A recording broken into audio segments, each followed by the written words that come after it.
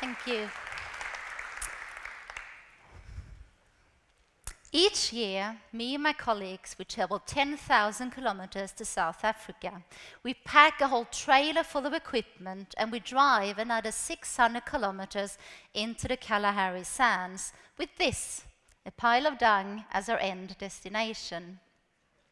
And we have come here for the last 15 years or so, trying to understand how an organism with a brain smaller than a rice grain can still manage to run not only one, but several compasses in parallel. Of course, we don't come here alone. Our study animals also come here guided by a keen sense of smell and an absolutely unconditional love for dung. This here is a South African dung beetle. Once it has found dung, it digs into it, starts sculpting a ball the size of a golf ball, and starts to roll it away. It rolls it for some 10 to 40 meters before it digs itself and the ball down and consumes it in the safety of the ground. But as it is about to leave the dung pile, this is when trouble might strike. Because other dung beetles are still flying in. And these newly arriving beetles, they don't really know the difference between yours and mine. And we'd rather try to steal a ball than to make one of their own. Here you see one of our experimental beetles, number F3, attacking a wild beetle in the field. And even if we don't really see the animals getting hurt by these vicious fights, it does cost a lot of energy. They spend more time out in the sun, they risk being eaten, and ultimately, of course, they risk losing their lunch. So here it might look like the wild beetle eventually won the fight, but F3 attacked again, and 1 minute later he was the winner of this fight. So what then can a little animal do to try to avoid having its possessions stolen? If we imagine that this here is a dung pile, then it's kind of here that all the shit happens. Because this is where we have the dung, this is where all the other beetles are flying in, so this is where they are fighting. A beetle with a ball now wants to get away from this position in space. And it does so by moving in a straight line. Because by moving in a straight line, it makes sure it gets away from the dung pile with every step, and also it's a 100% guarantee that you will not accidentally ever end up there again. The problem is, though, that no animals, no humans, no beetles can move in a straight line without a compass. And we want to understand how a beetle compass works. In the process of trying to understand this, we have become fashion designers. And I dare to say that we are the only people that have ever designed a hat for a beetle. This is rather difficult. Well, partly because a beetle don't really have a head made for wearing a hat, but mostly because our target group doesn't really want to wear our design. And this film here will show you why. This is a beetle rolling with a hat.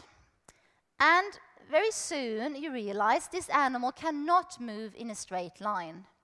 Actually, it comes back to the very point where it started.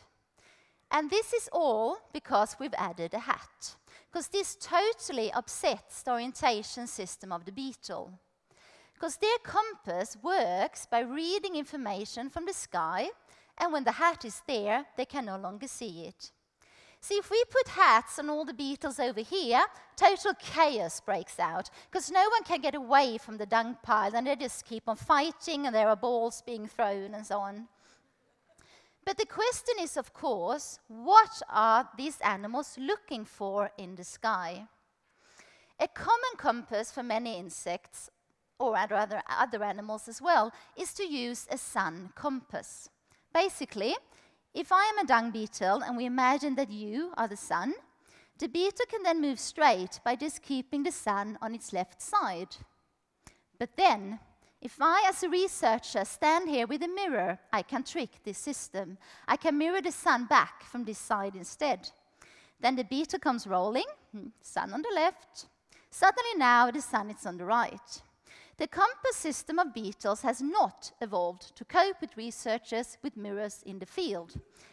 So now, from the perspective of the beetle, it thinks it's 180 degrees off course, and needs to correct for that by turning 180 degrees. And this is what that looks like in the field.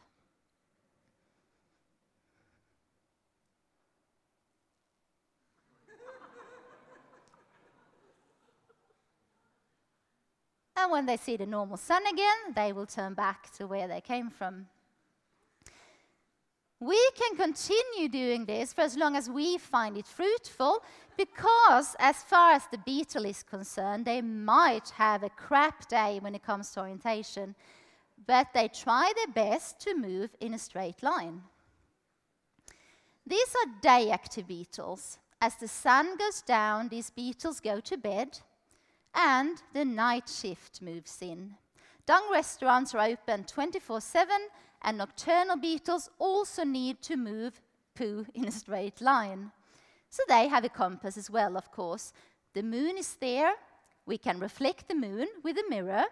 We see the beetles rolling, and only every second, less than every second out of these beetles will now turn. The other one, they just keep on rolling as if we were not there at all. This is because these animals are using something called a nocturnal polarized light compass. And to explain that, we have to start with the moon. As a ray of moonlight travels towards Earth, it vibrates like this in every possible direction. Then it hits the atmosphere, and upon reflection against all the small particles in the atmosphere, it gets polarized. This means it vibrates more in one direction than in the others. So this here would be vertically polarized light, and this here would be horizontally polarized light. To us, it makes no difference. We can't see the difference between these different types of light. To the beetle, it makes all of the difference, because formed in the sky is a pattern of polarized light. This here is a photograph taken from the perspective of a beetle. You see the moon at the horizon, and the white arrows is the pattern of polarized light that now, at this time of the night, we find that all the light is polarized in one single direction. The beetle can see this and orient to it. So now, if they turn by 90 degrees, they come off course, they find themselves now being positioned orthogonal to the direction of polarization instead, and then they need to rotate by 90 degrees to find their way back again. In the same way as we can trick an animal using a sun compass, we can also trick these animals. As the beetle is rolling, let's say it's rolling parallel to the direction of polarization, we then insert a filter over the beetle that rotates that pattern. Then the animal will also rotate by 90 degrees. This is what that looks like in the field. Here am I with the filter.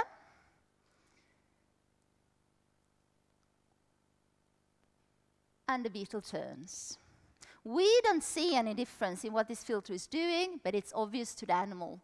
And then comes out under the night sky and turns back again. This is the first film ever taken of an animal using a nocturnal polarized light compass. And these animals are still the only creatures that we know can use this type of compass. Lots of them can use a polarized light compass a day, but these are the only ones that use it at night. So it seems to have evolved with the sole purpose of moving shit in a straight line. Now you can, of course, ask yourself, where is all this information taken care of? Where is the actual compass center of these animals? For that, we have to look at the brain. This white thing here is a dung beetle brain. As you see, several times smaller than the head of a match. We have now started to identify the different sections of this brain, And the little green P that you see where the green arrow points, that is the compass center. How do we know this? We know this because we can insert an electrode into this area of the brain and measure the electrical activity as the beetle rotates under the polarized sky. We imagine a beetle standing here under the polarized light pattern. We have an electrode and we can listen and measure the activity of the neurons. Here the activity has been then transformed into sound, so you can listen to it or look at it, whatever you prefer. This neuron that you will see the recordings from here has its highest activity when the animal is oriented parallel to the direction of polarization. This is what it sounds like and looks like. High activity, no activity. High activity, no activity. And again, high, no. High, and no. So as the beetle stands there under the night sky, and then if it will get different signals from its neurons as it is rotating. So it's kind of like high activity, small activity, no activity, high activity, small activity, no activity, high activity. So if they want to roll in, let's say, high activity, if they then come off course, they just have to rotate back to find its high activity and it's back on track again. This kind of rotational movements we can kind of also do when we are using magnetic compass, and we find them among the beetles. We call it a dung beetle dance. This is an animal, day-active animals. They dance both day and night. They dance if we reflect the sun. They dance every now and then when they roll on a hockey pitch. Falling down an obstacle makes them dance to find their bearing. Hot beetles also dance. This is filmed with a thermal camera. And the best dancers of them all are the guys in caps, because they don't know where to go. What happens then if the sun is the moon is well below the horizon? There is no polarized light left in the sky. Only the stars remain. And on these dark nights, we find our beetles to be lost.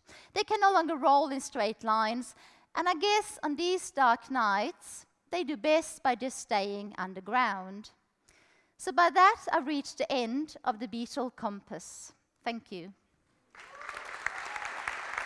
Actually, this is where I would have stopped this talk a few years ago. But then we found something that first confused us and then amazed us. Because when we repeated these experiments 7 years later, they were no longer lost. We could see our animals moving out in straight paths. Obviously, 7 years is nothing on the evolutionary scale of a beetle. They couldn't have evolved a new type of compass. We must have done something wrong. We came back again the next year. They could still roll straight. The only thing they had to look at now was the starry sky. Traditionally, insects are not known to be able to see stars. They're just too small for their little eyes to perceive. So we were greatly confused. We decided to take our beetles on a city trip. We put them in a trailer and drove them back to Johannesburg and let them roll in the Johannesburg Planetarium. Again, they were doing just fine. So we took out all the lights in the planetarium, including the emergency signs, and the beetles were lost. They were obviously using something in the sky they couldn't see. So, seen from the perspective of a beetle that have a less detailed view of the world compared to ours, the starry sky in South Africa might look something like this. The white fuzzy band you see here is the Milky Way that is very obvious in the southern hemisphere. So even if they can't see their stars themselves, maybe they could still see this band of light and orient to it and find their bearing using this band of light. Turns out it was exactly like that. We could show them the Milky Way in a planetarium, and they were doing just fine.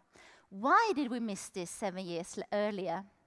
This was because then we did our experiments in October, when the Milky Way is close to the horizon.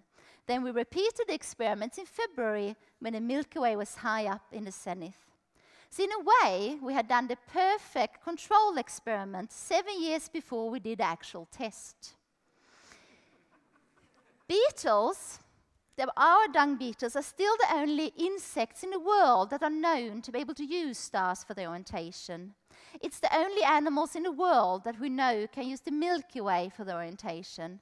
But I am sure there are many more animals out there that can do similar things. Finally, I will have to admit that what I've told you so far is not completely true, because there are animals that can move in a straight line without a compass, and they are all women. Because when a male beetle gets amorous, he makes a really large dung ball, then he attracts the female, and if she likes what she sees, she can jump up onto the ball and just sits there.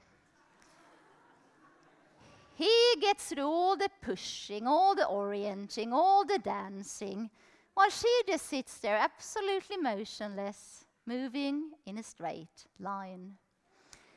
So obviously, if you're just lazy and clever enough, there are alternative solutions to all problems, even from the perspective of a beetle. Thank you.